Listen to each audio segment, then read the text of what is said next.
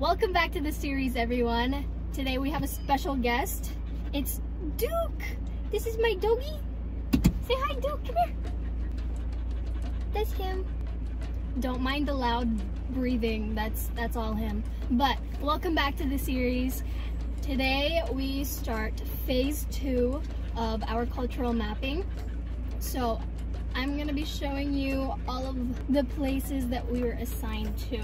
So before we started our second phase, we had a little meeting to just go over what we were gonna be doing in this phase. It was honestly very exciting because we hadn't seen each other in months. You know, it brought up a lot of excitement because we knew what was coming. It was gonna be another adventurous time with our friends. No!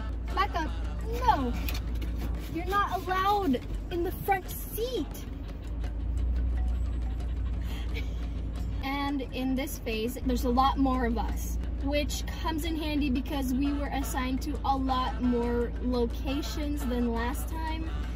Last time we only had those 3 main and popular sites, which were Atabay Peak, Marmo Cliff, and Tuburan Coffee Farm.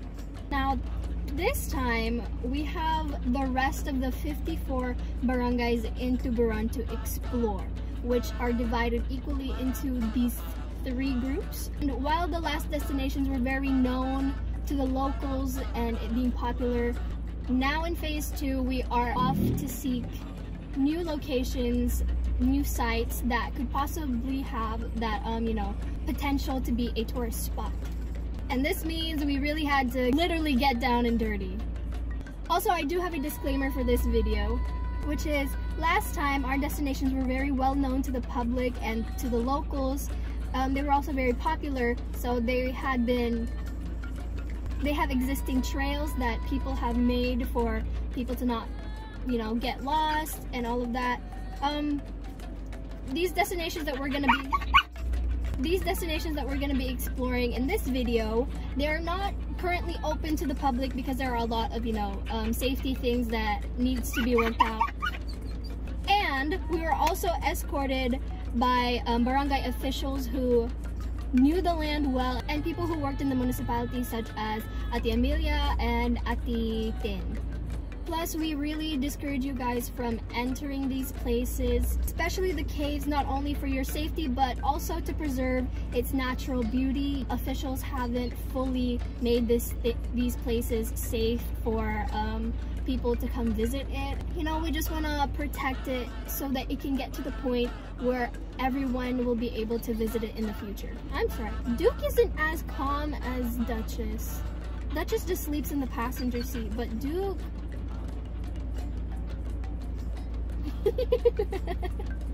Hi! We went to a lot of barangays and not all of them had potential tourist sites, which is why I'll only be showing you guys the highlights of our whole phase 2 exploration, because there were only a few sites that really I'd say amazed us.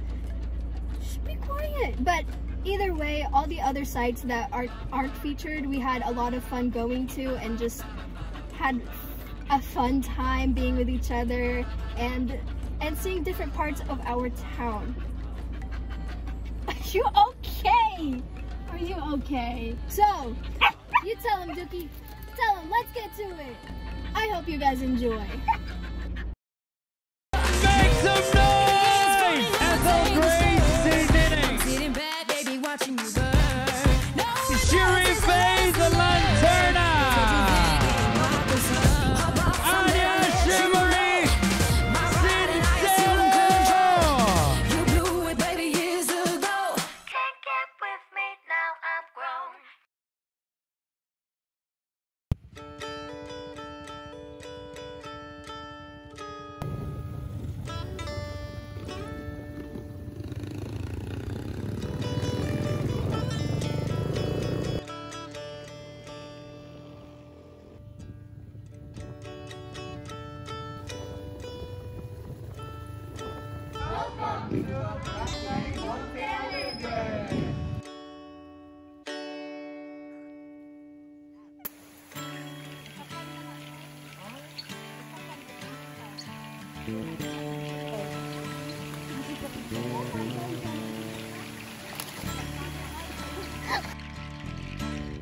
This place was honestly so pretty to look at.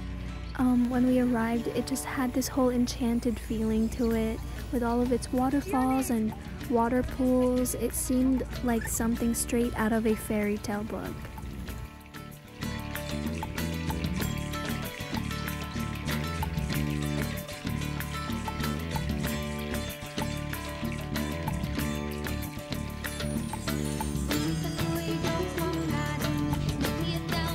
Riding on the back of the motorcycle was the majority of what our transportation was like for all of Phase 2.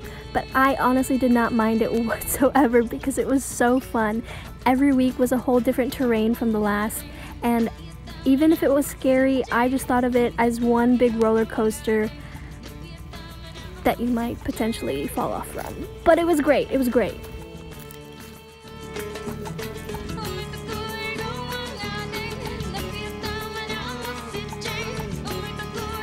So this hike was one of the most agonizing ones that we had experienced in all of our tourism, mostly because the ground underneath your feet would just slide right off the mountain and you would go along with it, and which we did multiple times.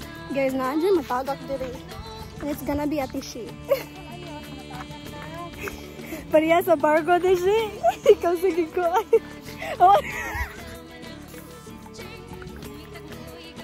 I wanna see Ethel. Like, look how steep this is.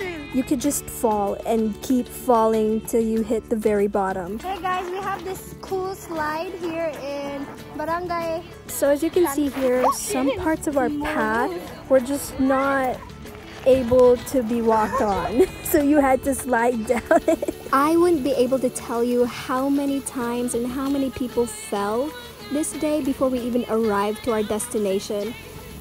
All I have to say is I broke my sunglasses by landing on them, and someone legitimately fell off the side of the mountain. It's so tall.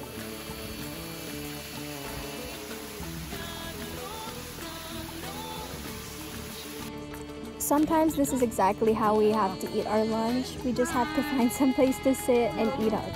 And we always made sure to bring our trash. Also, during the whole time, we put our full trust into our guides and our drivers because Lord help them, there's no path, there's no roads, just trust.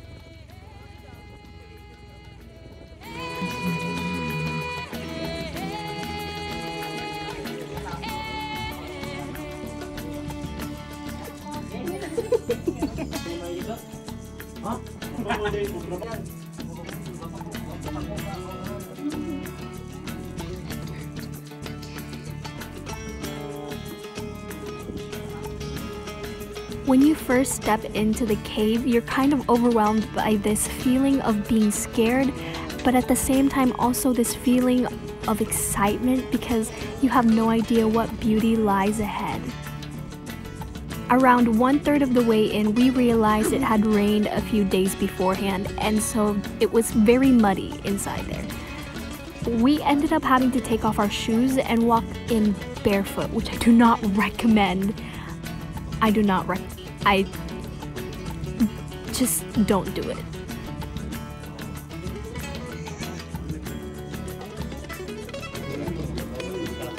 At the very end of the cave is where we got just shocked of how incredible it was inside. It was some sort of winter wonderland or a version of Elsa's castle. Now, before you enter any sort of cave, you should always educate yourself first on the do's and don'ts of when you're inside. Such as, you should never touch the stalagmites or stalactites, which are these columns drooping from the ceiling and coming from the ground, with your bare hands.